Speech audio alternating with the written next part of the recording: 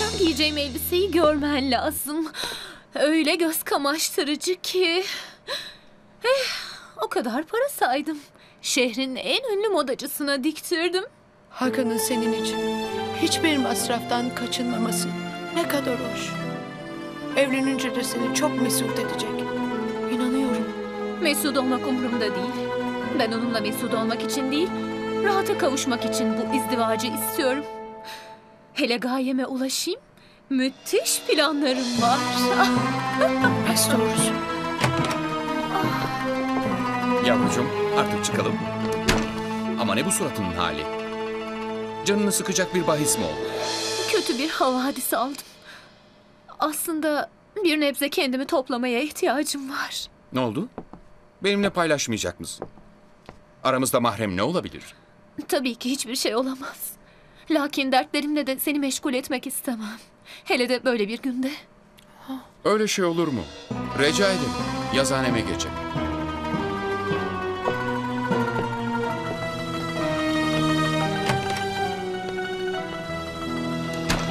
Nen var Simge? Hadi açıl artık. Bunu şu anda söylemekten hicap duyuyorum.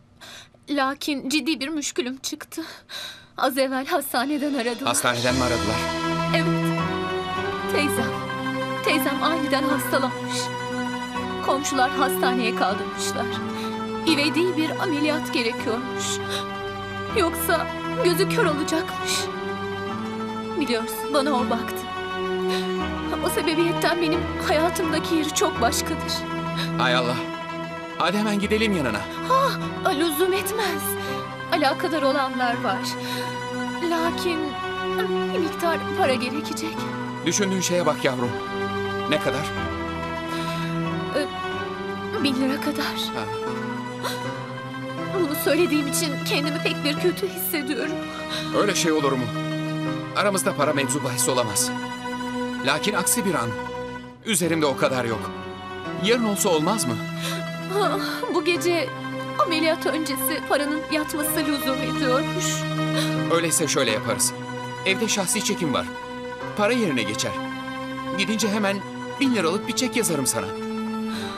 Hakan, bilsen ne kadar önemli bir müşkülden kurtardın beni. Hiç merak etme sen. Hatta bir ara gidip teyzeni de ziyaret ederiz. Olmaz. Sen konukları yalnız bırakma. Ben bir ara gider halledip dönerim. Nasıl istersen. Hakan, bilsen ne çok seviyorum ben seni.